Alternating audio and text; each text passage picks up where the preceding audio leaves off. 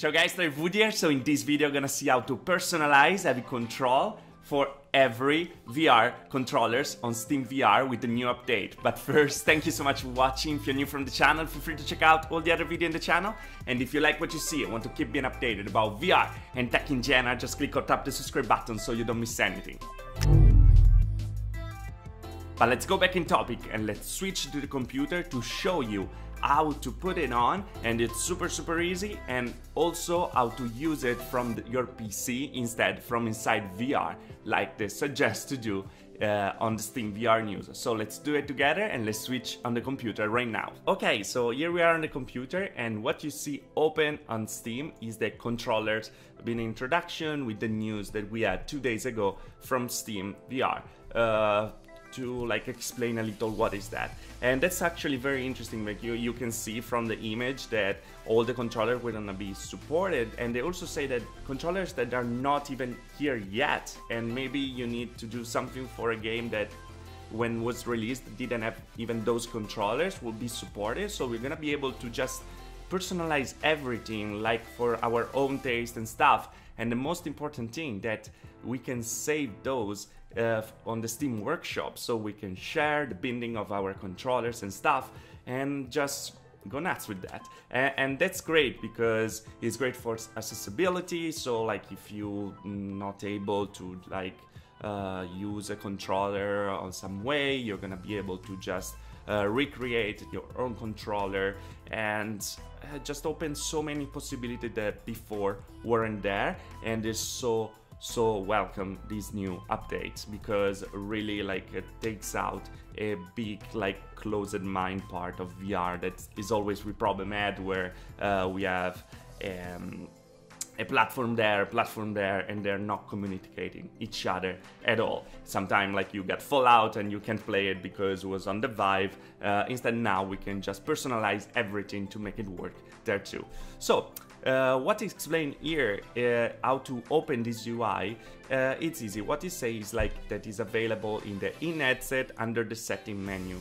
And many people weren't able to get there and stuff. So let's explain how to do it. It's very easy, just following the instruction, but you go on library and we go on tools over here, and then we look for SteamVR, and we have to go on properties with the right click and go on the beta branch and opt for the beta. Now it's pretty stable, the beta, so you don't have problem, but if you're not a beta guy, probably like you can wait. It's gonna arrive pretty soon for sure in the regular beta branch, not beta branch. But here we are in the beta, we opt in the beta. When you click it, it's gonna download it super fast, so there's not even a long wait for it, and then the menu will appear in your SteamVR menu. But be aware the SteamVR has to be open for it, because you're not going to be able to access the part if SteamVR is not open. So we go here now just to show you what's going on. Here is already open with my Vive.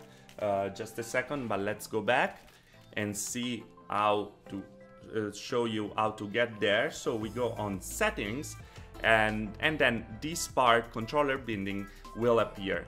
We click on it, and the page we are gonna see, let me go back, controller binding, and the page we're gonna see is this, with the more recent application and stuff. So what we can personalize. So if you don't have here, just open the game, close it, and it's gonna appear in the recent application. Then we go like an Arrowborn. There's a new game that's gonna get released. They're working on it. It's very nice. And over here we go on edit, and we're gonna be able to edit everything.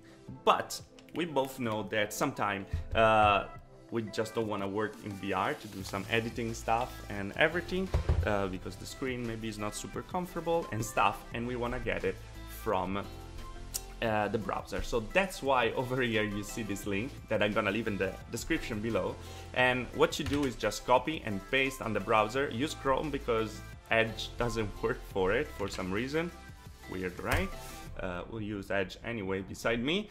And so you get in here, you copy and paste that, and you're gonna be able to get in the same menu, exactly the same menu, but be aware, SteamVR has to be open. SteamVR will be here maybe, or will be under my face. So SteamVR over here has to be open or it's not gonna work.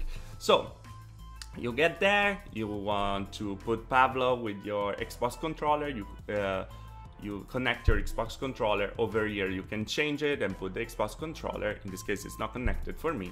You go on edit and you can edit everything. You can edit the haptics, so you can like also have the haptics in the both controller, even just in one if you want, or take it out and stuff. Edit action poses, so the position of our controllers and the cards and the buttons and everything. It's very, very nice, give you a lot of possibilities. So just really, if it's something for you, just go nuts, and the community will for sure appreciate everything is coming out of that. Then you can publish, you can save it for personal building, of course, or you can publish to the workshop so everybody can, of course, use it like you do.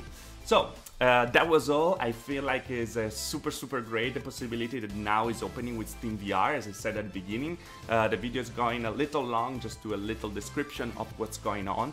But as I always said, like this is the step in the right direction for sure in VR, because all the platforms are so divided, and with this we can start a little to personalize what we can do, at least with our controller. Thing that we are able to do on the consoles from very long time, like on the Xbox you can do it from very long time. With the lead controller you have like so many buttons and stuff to personalize it, and it's just a step that is very useful. Also they're starting to talk about the knuckles, and it's great because we are almost there, I hope, for the release of the Knuckles controller. We're gonna have super nice controller also for the Vive. Anyway, this works with Windows Mixed Reality, the Oculus, with Vive, of course. With I didn't try with Windows Mixed Reality yet, but I'm sure we're gonna be able to use the